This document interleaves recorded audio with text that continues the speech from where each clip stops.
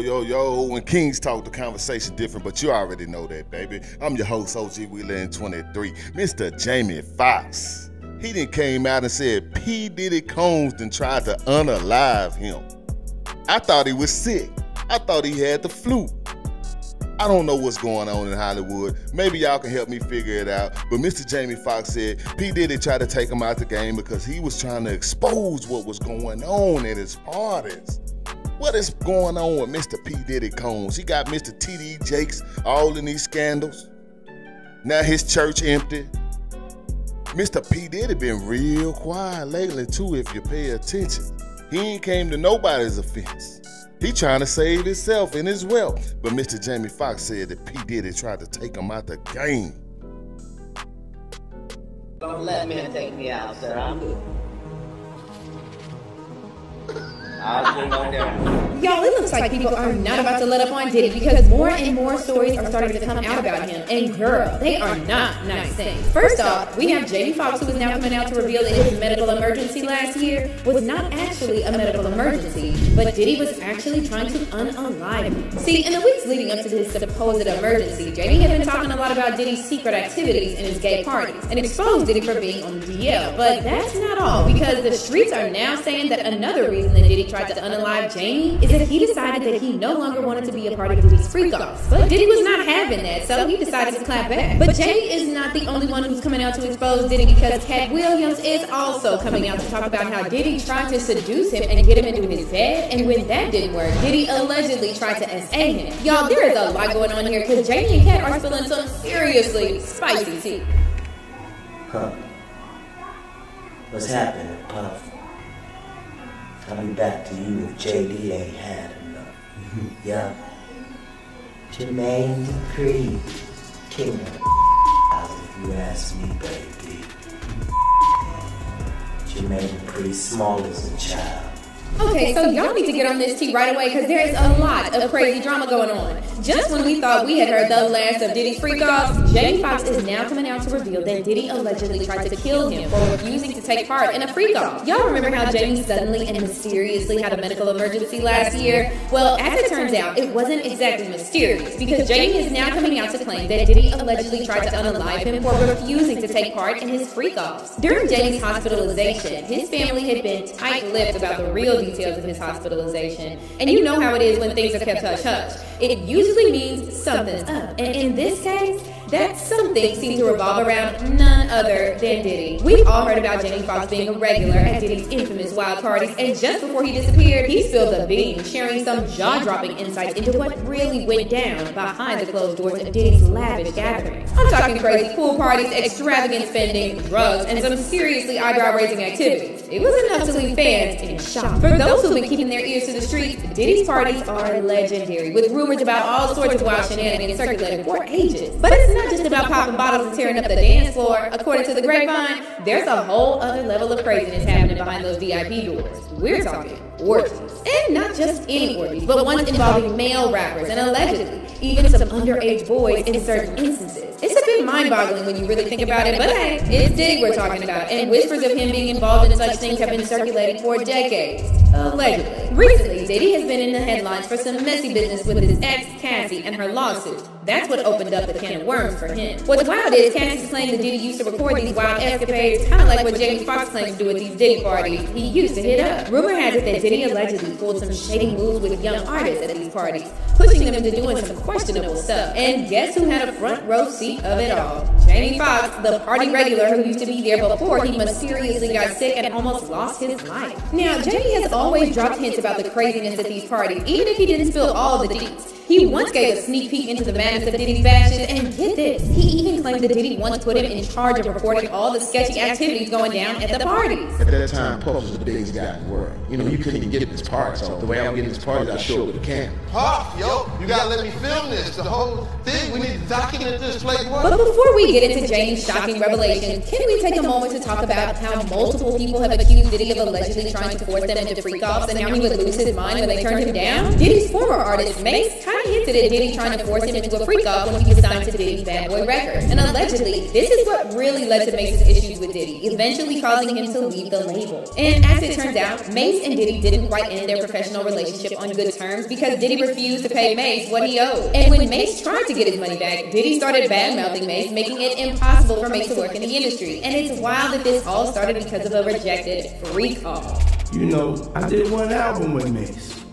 One album. How much money do you think I owe this guy? One album? And then you became a fake pastor and went and con people? Then there's also 50 Cent and how he has always put his back into exposing Diddy. 50 Cent has been on Diddy's case forever, being one of the first to spill the tea on Diddy's behind-the-scenes action. And when I say spill the tea, I mean he didn't hold anything back. Straight up calling Diddy's sexuality and dropping pics that set the internet on fire. He's been throwing hints, memes, and pictures on all his socials, taking shots at Diddy for what feels like an eternity. Remember that one time he posted a pic of Diddy and Rick Ross looking like they were locking lips with the caption, "Something ain't right"? Classic 50 Cent move. Now, I'm not one to judge anyone's lifestyle, but 50 Cent's got this knack for making us all sit up and pay attention. It's like he's a hip-hop detective digging into Diddy's moves, and he's been relentless about it. Take, for instance, the time he dropped this bomb. "I can no longer help you guys. Soon you will all be gay and happy. You are now left under the leadership of Puffy Daddy. Report to the nearest rainbow." 50 has also tried to call attention to Diddy's party because he accused Diddy of allegedly S.A.ing young men at the party. He wrote, "See, this is why I don't go to no party Puffy and them at.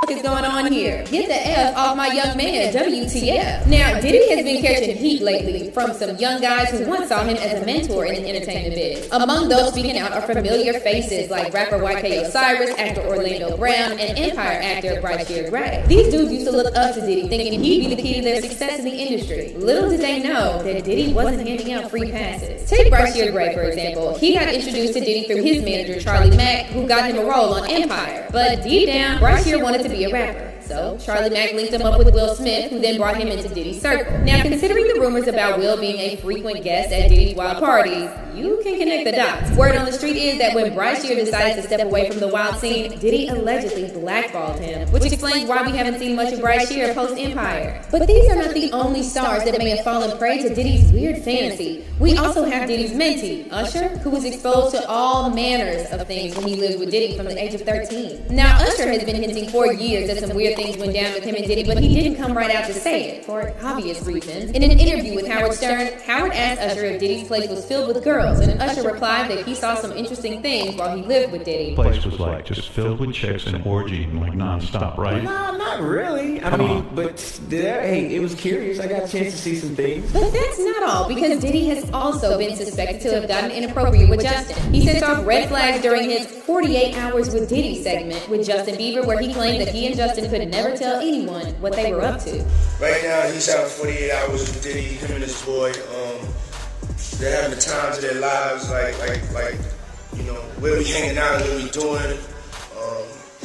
We can't really disclose. And as a reward for Justin keeping his mouth shut, Diddy promised him a Ferrari for his 16th birthday. As soon as you turn 16, you know what I'm saying, I'm gonna let you rock this every time. It'll be yours. And before we get past that, he jumped right into promising to give Justin a mansion for his 18th birthday. Then, when you get 18, you get the house. You get the mansion.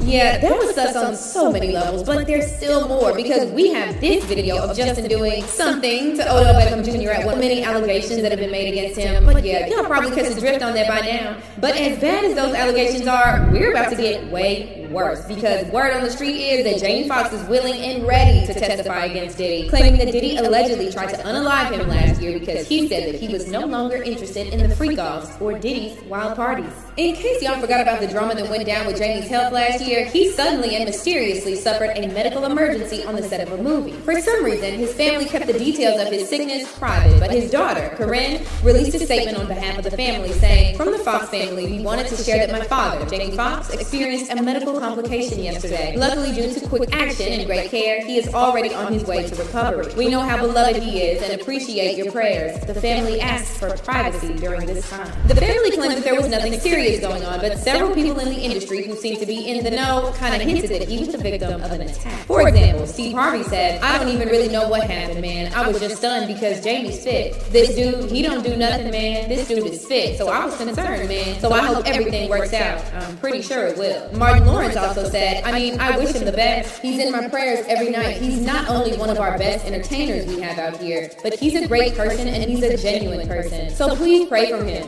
Nia Long also tweeted, "My heart is heavy this morning, praying for our brother Jamie Foxx.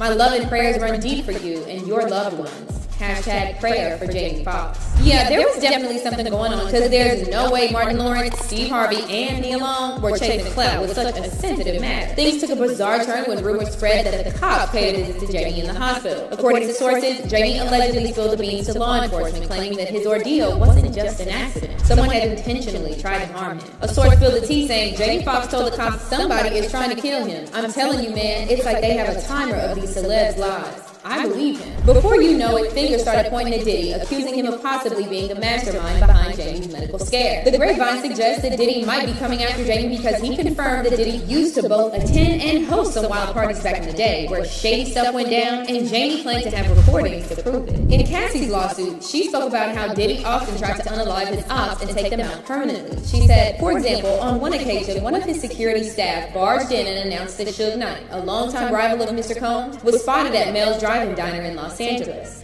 Mr. Combs began to get dressed, retrieved multiple guns from a safe, and ran out of his home to where he believed Mr. Knight was dying. She also claimed that Diddy allegedly tried to unalive Kid Cudi because he found out that Cassie had been dating Kid Cudi after she left him. She said, Mr. Combs told Miss Ventura that he was going to blow up Kid Cudi's car and that he wanted to ensure that Kid Cudi was home with his friends when it happened. Around that time, Kid Cudi's car exploded in his driveway. For the next couple of weeks, the situation got weirder because we got so many different updates about his health, and it was like they couldn't get their story straight. On one hand, there would be more updates saying stuff like, he's okay, thank God. He's still in the hospital and doctors are running tests, but he's awake and alert. They're keeping him under observation. But the next thing we knew, there would be an update about how his health had taken a turn and his family was fearing for the worst. Well, according to an insider, Diddy was allegedly the one pulling the strings behind the scenes because he wanted to teach Jamie a lesson for trying to reveal his secrets and also for dumping him. But hold up, because this is where the tea gets spicy.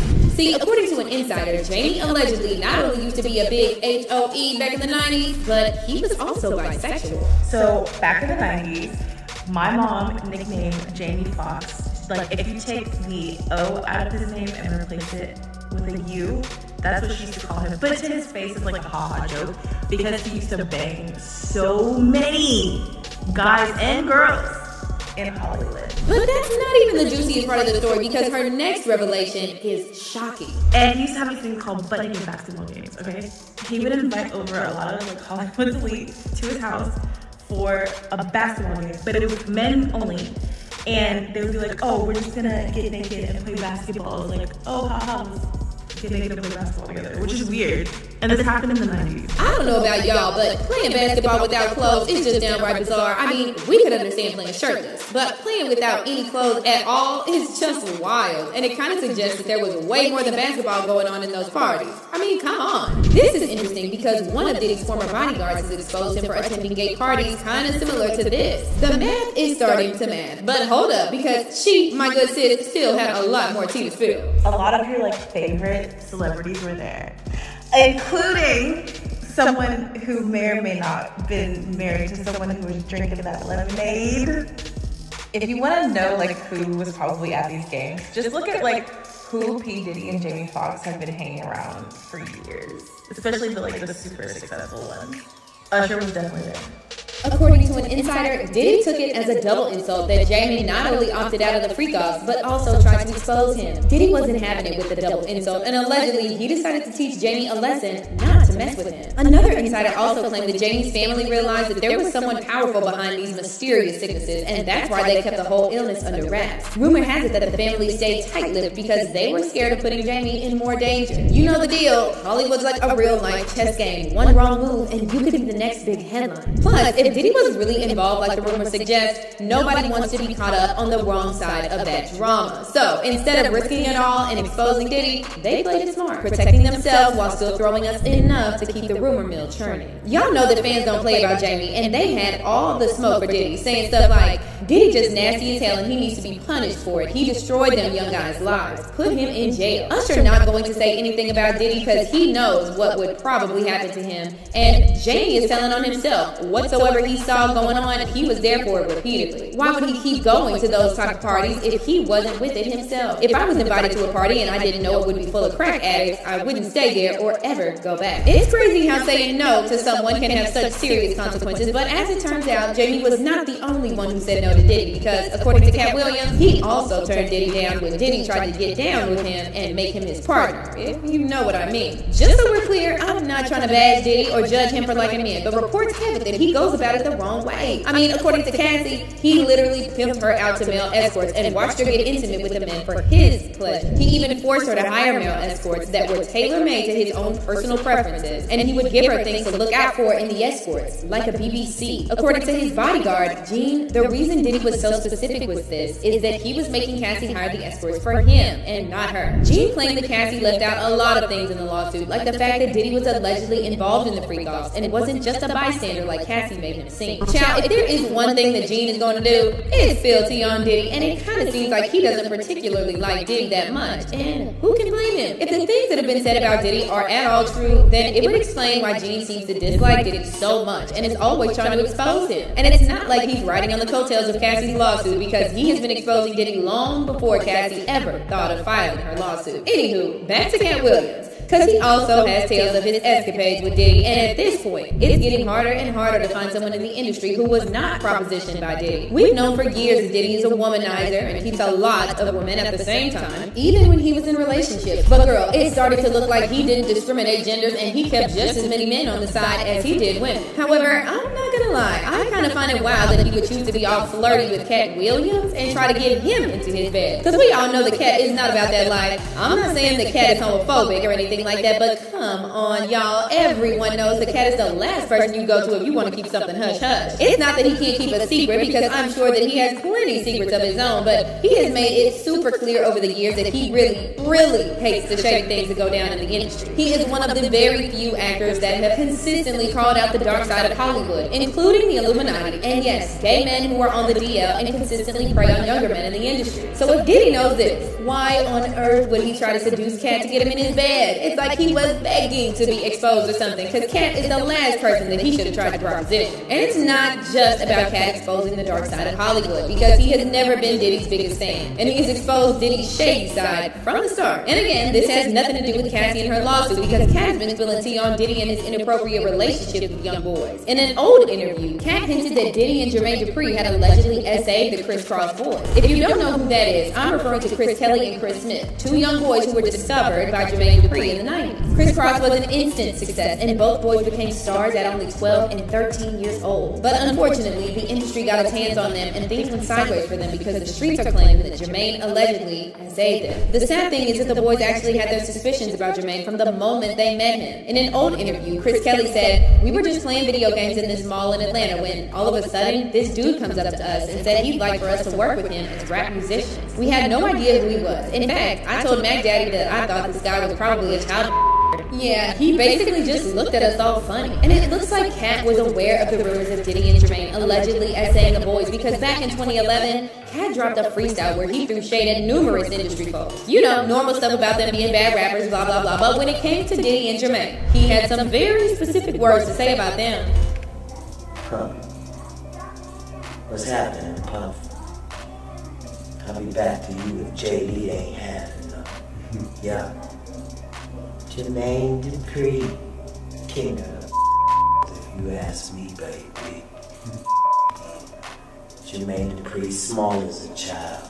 That was just way too specific for Cat to have been messing around, and it kind of ties up with the rumors. Plus, Cat isn't the type of person to joke with such a sensitive issue, and this is why fans believe that he was referring to the allegations about Jermaine Dupri and Diddy allegedly essaying the Criss Cross boys. But there's more there, because the streets are saying that Jermaine and Diddy allegedly had this weird agreement where they both allegedly pimped out their artists to each other. Gene Deal also confirmed this, saying that he heard Diddy making plans to pimp out his artists, including his girl group, Danny Kane. Yeah, that's messed up on so many levels. So like I said, why on earth did Diddy try to proposition Cat, knowing that Cat loves to spill the tea and he doesn't like him? It's like he was trying to get exposed or something. Anywho, Cat recently had an interview where he spilled some really spicy tea about Diddy, claiming that Diddy tried to seduce him and get him into his bed. And when that didn't work, Diddy offered him $50 million for a one-night stand. Now, I've had to turn down $50 million 4 times. 4 times. Just to protect my integrity and that virgin hole I was telling you about. Right. Because P. Diddy be wanting to party. And you gotta tell him no. You got to tell him no. I did. See, I got the receipt for everything I'm telling you. That's why I can say I'm so freely. Yeah, if Diddy was willing to pay $50 million for a one-night stand with Cat, then he was super desperate to hit, which is wild. And at this point, I can't help but wonder how many other men in the industry he either propositioned or actually slept with. And it's crazy. Fans actually believe Cat, and they're standing with him, leaving comments like, Cat has been exposing these vile creatures. In 3 of his stand-up shows from about 15 to 20 years back, he talks about what these Hollywood stars get up to. Cat is the unrivaled king of comedy and champion of truth. This other person said, Cat has been exposing Hollywood, but people call him crazy. He told us about those parties in Hollywood. A lot of your favorite actors and musicians are involved in some sinister stuff, especially involving children. A lot of people are not ready for the truth. And another person said, Cat has been telling the truth for over 2 decades now, and everybody just called him crazy and tried to have him blacklisted and destroy his reputation and character throughout the years so they could make him shut up and go away. But Cat took a licking and kept on coming back. Yeah, that's messed up big time, and I don't think that the stories about Diddy are going to die down anytime soon, because more and more people are going to keep speaking up. But in the meantime, y'all let me know how you feel about Jamie Foxx claiming that Diddy tried to unalive him, and Cat's story about Diddy trying to get him in his bed. Man, all I want to know is what's really going on out there in Hollywood. I mean, the year just started and Cat Williams done went out. Now, Jamie Foxx is saying that P. Diddy tried to unalive him for exposing what go on at the parties. I mean, I thought Jamie Foxx had a stroke or something. I thought he had pneumonia or the flu. But it turns out he's saying that P. Diddy tried to take him out. I want to know like y'all want to know. Maybe we can figure this thing out together, man. When Kings talk, the conversation different. I just be trying to get to the bottom of it, like what's really going on. If you haven't hit that subscribe button, go ahead and hit that subscribe button right now and that notification bell for you get an update every time I drop the juicy juice. When Kings talk, the conversation different, but you already know that, baby.